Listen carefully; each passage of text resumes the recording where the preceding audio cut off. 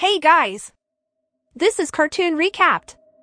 Today we'll show you a 2016 family comedy cartoon called Storks. Be aware of heavy spoilers. Sit back and enjoy the show. For generations, the storks of Stork Mountain delivered babies to families around the world until one stork named Jasper imprinted on an infant girl and attempted to keep her for himself.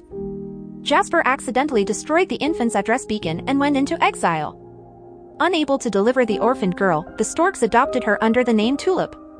CEO Stork Hunter discontinues baby delivery in favor of package delivery with cornerstore.com. 18 years later, Tulip, now a young adult, tries to promote new ideas for Cornerstore, which backfire and cause the company to lose stocks.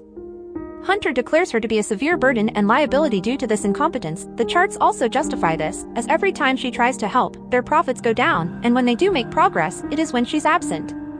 Hunter explains to Junior, his top employee, that he's being promoted to chairman, and so he chooses him to take his place as boss, exciting Junior. He assigns him to fire Tulip so he may be promoted to boss. Junior cannot bring himself to do so and instead transfers Tulip to the mailroom. Meanwhile, a young boy named Nate Gardner, who lives with his workaholic parents Henry and Sarah, is feeling lonely and wants a younger sibling. He sends a letter to Cornerstore and it reaches Tulip, who enters the defunct baby factory and inserts the letter into the baby-making machine, causing it to create a pink-haired infant girl. Junior injures his wing trying to shut down the machine. Afraid Hunter will fire him, Junior agrees to accompany Tulip and secretly deliver the baby to her family using a makeshift flying craft that Tulip invented. They eventually crash, escape a pack of wolves that fall in love with the baby, and reach civilization, during which Junior and Tulip bond with the baby and name her Diamond Destiny. In the meantime, Henry and Sarah open up to Nate's desire for a younger sibling and spend time with their son by building a landing platform for the storks. Junior and Tulip encounter Jasper, who had followed them from Stork Mountain. Jasper has nearly repaired Tulip's delivery beacon, but is missing one piece, which had been in Tulip's possession for years.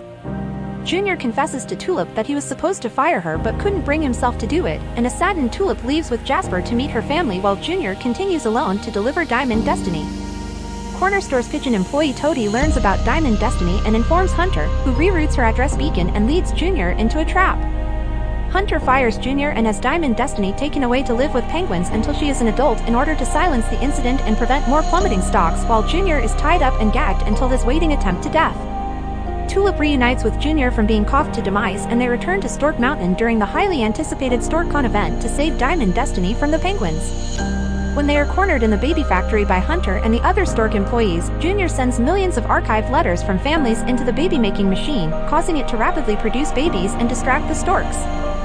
Hunter seizes control of a giant crane and tries to destroy the factory, only to have Diamond Destiny make the Cornerstore building collapse off Stork Mountain, causing Hunter, who is trapped inside the crane and unsuccessfully attempts to kill Junior and Tulip, to fall to his death. In the aftermath of Cornerstore.com's destruction, Junior rallies the storks to deliver all the babies to their families.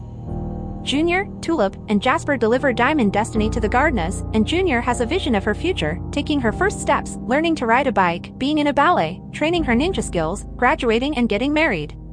Nate is at first not happy about not getting a little brother but quickly cheers up upon seeing his new sister's ninja skills. Tulip finally meets her family, and Junior and Tulip continue working as co-bosses at Stork Mountain.